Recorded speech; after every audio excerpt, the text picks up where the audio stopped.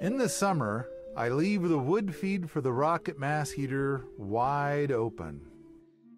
In the day, I keep the windows closed, and during the night, I keep the windows open. At night, the temperature outside is a little colder than the temperature inside. Since the temperature in the barrel is all about the same, the P-trap action is disabled.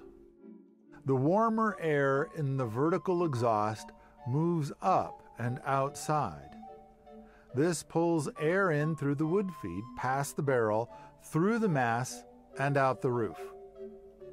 Air is moving slowly through the whole system.